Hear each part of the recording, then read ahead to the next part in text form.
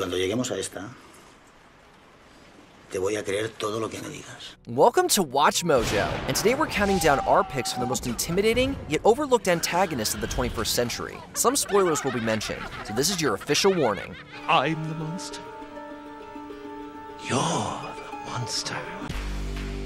Number 10, Norman Spencer, What Lies Beneath. You know what I've got at stake with this paper.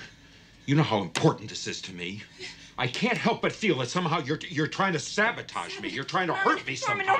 Imagine finding out that your husband is secretly a killer. You hated me for it! In What Lies Beneath, Harrison Ford portrays a seemingly normal husband with an awful secret. When a past murder is revealed, it becomes clear that he's masking a monster just beneath the surface. Claire, stop it. And willing to do anything to cover up his crimes. You have no idea what it was like. Hold her underwater. Watch your life slip away.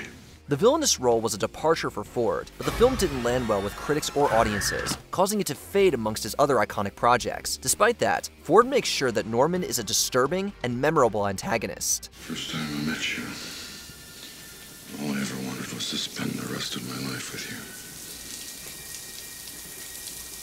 What can happen now? Number 9, Victoria Vinciquara, The Man from U.N.C.L.E. All our information indicates a lethal combination of beauty, brains, and ambition. She's the real fanatic. The effortlessly cool and cunning Victoria Vinciquara is an evil mastermind with impeccable style. I laced all the drinks. I don't like to leave much to chance, Mr. Solo.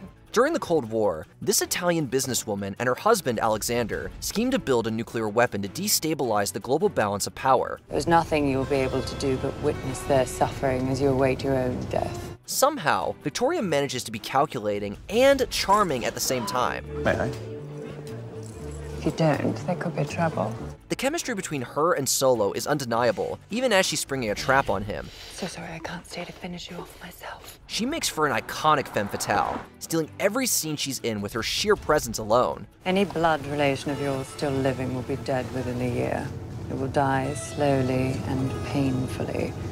And you know from personal experience, this is an area in which we excel. Number 8, Walter Finch, Insomnia. The situation isn't yours to control, Will. I saw you do it, get it? I'll control this situation, pal, because you don't hide from me in a town this small. Get it? Yeah, no, not for long. That's why I need your help. Robin Williams is better known for his comedic roles, but he made for a chilling villain in this psychological thriller. Under pressure, you don't always see the wood for the trees. While horror writer Walter Finch positions himself as an author mentoring a young woman, his true nature is much darker and culminates in him taking her life. I've heard about that. It's tragic. While that's horrific enough, the way he rationalizes it makes it even worse. Working on a new book, Mr. Finch? Have you read any of my books? I haven't. He even attempts to blackmail the lead detective into arresting someone else for the crime. It's not gonna do you any good if I show up dead. What makes him so scary was the way he describes and justifies his violent deed. It's hard to believe that one man could be so cunning and cruel. Thank God you got me taking care of us. She saw the dress. What us? We're in the same boat. Number 7, Lamia, Stardust. A star has fallen.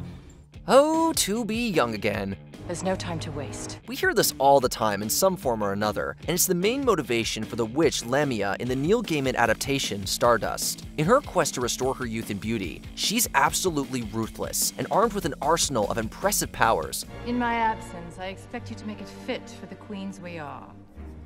When I return with our prize, all of us shall be young again.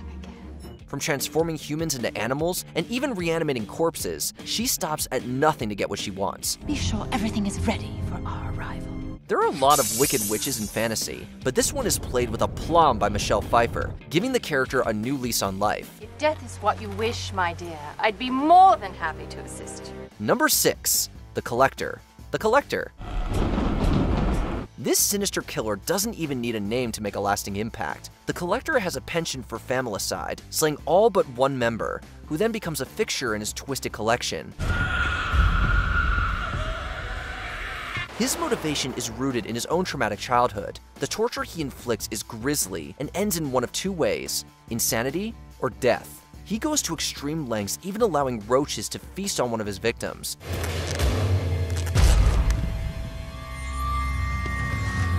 His frightening mask and appalling methods helped set him apart from his contemporaries in the genre. His last appearance may have been over a decade ago, but fans are still holding out hope that he'll return. You got me, just let her go. You never will find her anyway. Number 5. Owen Davian, Mission Impossible 3. Because you know what I'm gonna do next?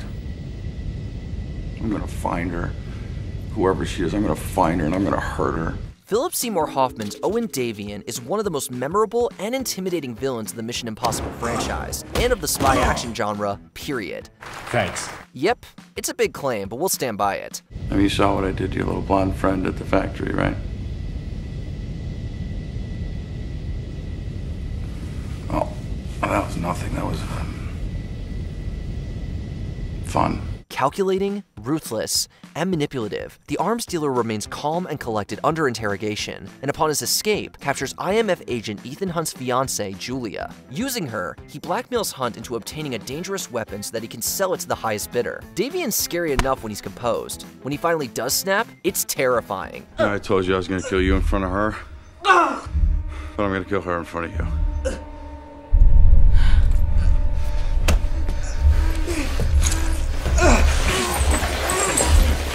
This is a villain from whom no one is safe. Number 4. Lola Stone, The Loved Ones. What are you looking at? Rejection can be a hard pill to swallow, but thankfully few respond like scorned high school student Lola Stone. Who looks prettier? Me or Bright Eyes? After Brent declines Lola's invitation to prom, preferring, naturally enough, to go with his own girlfriend, Lola resorts to extreme violence as the answer, and it soon turns out that Brent is far from her first abductee. Lola and her father, for that matter, are true sadists, going to insane lengths to get revenge. They like to lobotomize their victims and keep them alive, which is just a whole new layer of horror. The fact that she otherwise comes across as just a regular teenage girl makes her even scarier. Do I cry too much? Am I too outspoken? Number 3. Count Olaf, a series of unfortunate events franchise. Hello, hello, hello. I am your beloved Count Olaf. A serial killer and criminal mastermind, Count Olaf is both a supremely sinister and entertaining villain. They killed Count Olaf! Who? He's a very handsome actor. That remains true whether we're talking about the beloved book series, A Series of Unfortunate Events,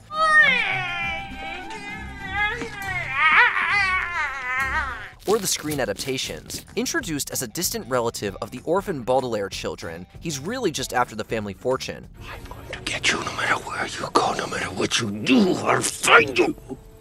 You are so deceased. While he's undoubtedly threatening, he's also hilarious at the same time. There may be a survivor of the Baudelaire fire. His dramatic, over-the-top attitude makes him an antagonist who's despicable, yet undeniably charming. A happy ending. Is that what you had in mind? The portrayals of Jim Carrey and Neil Patrick Harris only doubled down on this. Well. You really do tie a beautiful bow. Number 2. Sam, Trick or Treat. Didn't you get one? Evil horror movie kids never fail to creep us out. Of course, Sam isn't actually a child, but a demon in orange footy pajamas and a burlap sack.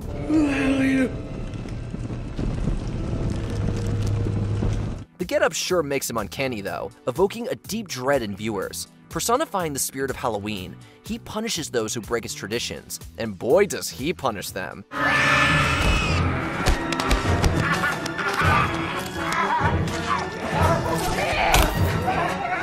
His unique look and vicious actions make him one of the best monsters of the 21st century, and many are still hoping that he'll come back someday to haunt their screens once more.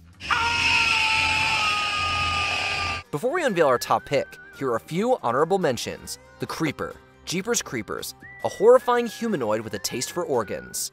Let him go and take me.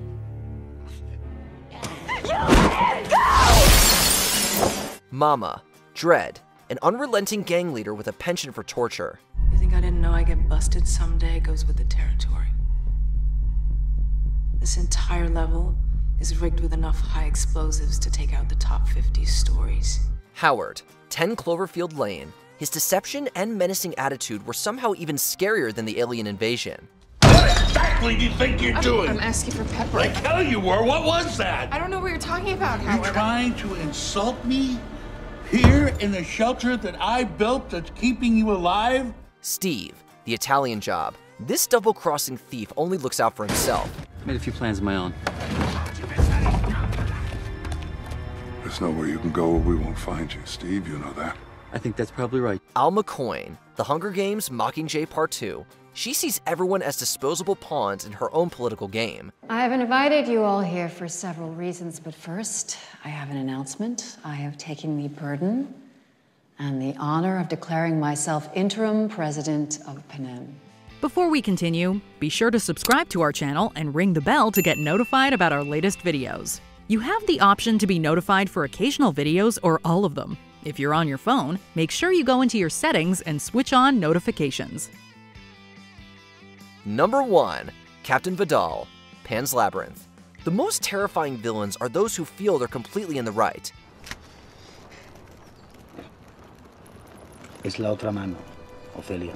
Captain Vidal exemplifies this as a military officer during a harrowing period in Spanish history, the brutal rule of dictator Francisco Franco. Vidal's ruthlessness knows no limits as he hunts down Republican rebels. Al principio no voy a poder confiar en ti. Pero cuando acabe de usar esto, me vas a decir alguna que otra verdad. His self-righteous, authoritarian mindset is even applied to his own family. El asunto es muy sencillo. Usted va a hablar. There have been many people like Vidal in history, and there will be plenty more. And perhaps that's what makes him so frightening. He's proof you don't have to be a monster to act like one. Decidle a mi hijo.